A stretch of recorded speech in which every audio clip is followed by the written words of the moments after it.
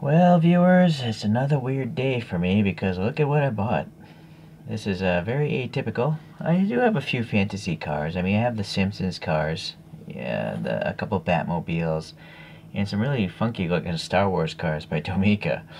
But I saw this, and it just looks so ridiculous that I thought I'd buy it, and I'm not sure what I'm going to do with it. I'm not sure if it's going to be like a 3D wheel project or something else. I'm not sure.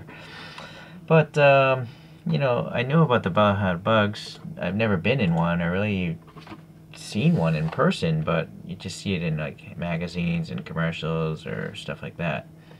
So I did a little research as usual.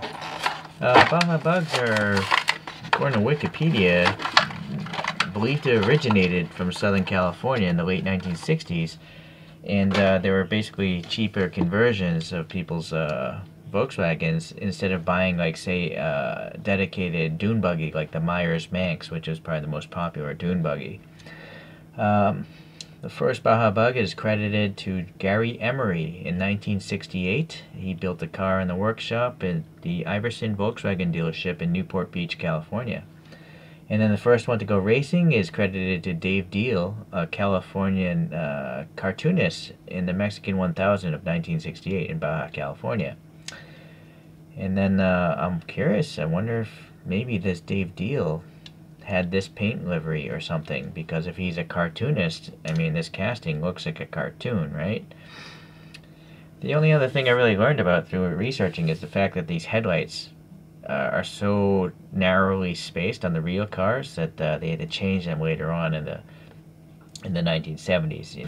But if we look at these photos here, this orange one, you do have these modified engines just hanging off in this off the back end with the roll cage kind of protecting it.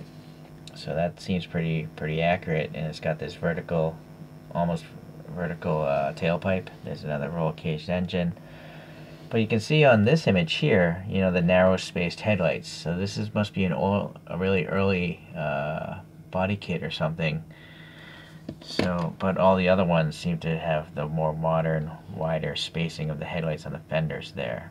So, interesting, I knew nothing about these really, just other than seeing them in diecast and like in old car magazine articles.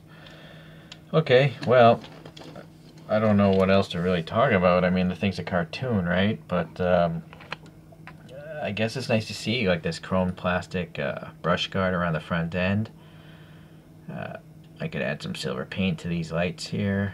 It is nice to see these little retro racing stripes, and then it's got a 70 here, a racing number, a little Hot Wheels logo there.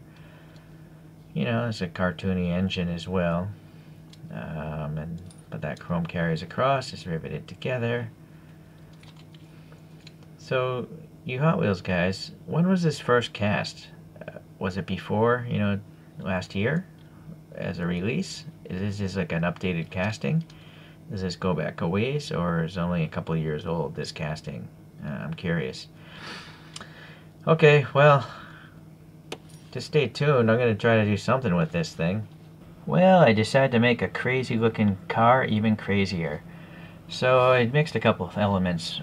First, let's start with the wheels. The tires themselves are paddle tires for like sand dunes. They're not actually for like dirt.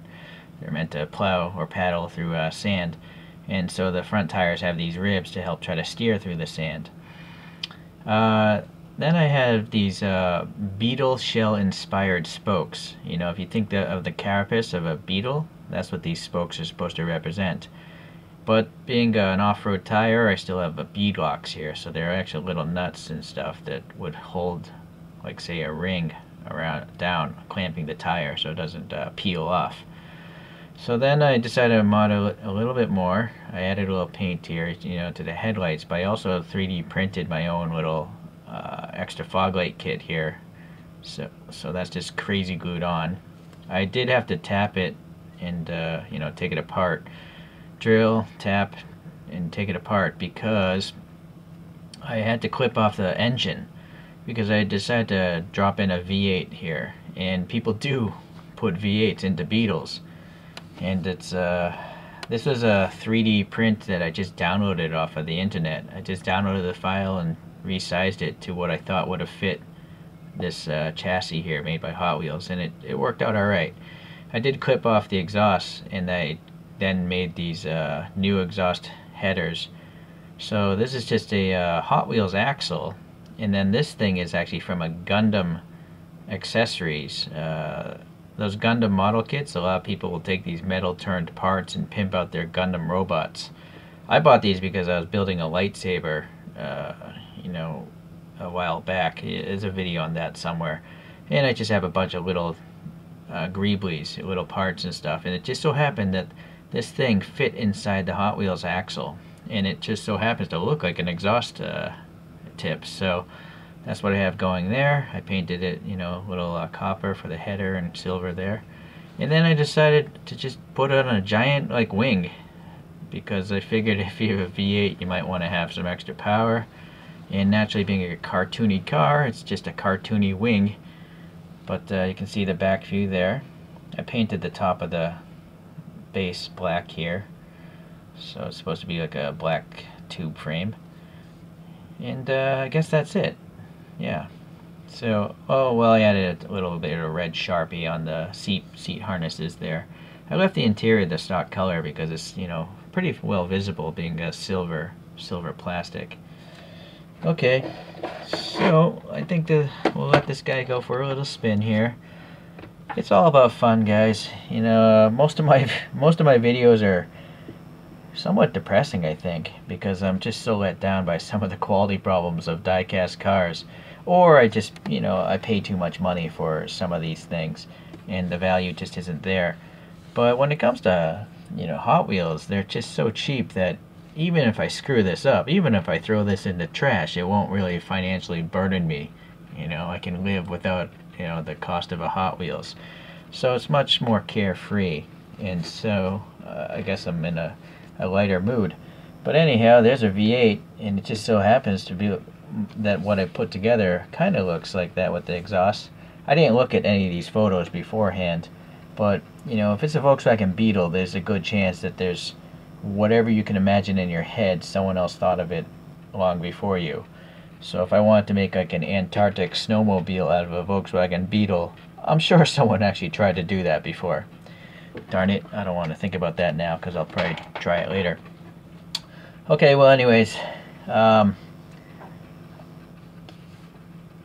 probably try some more of the goofy looking Hot Wheels just for fun. I had a lot of fun doing this, you know, just thinking what I could do to make this look even more crazy than it looked to like stock from Hot Wheels. I gotta give credit to Hot Wheels. They do have a lot of fun with their designs, and again, the price is right. So alright guys, well I'll see you hopefully in the next Hot Wheels modification. Alright, bye.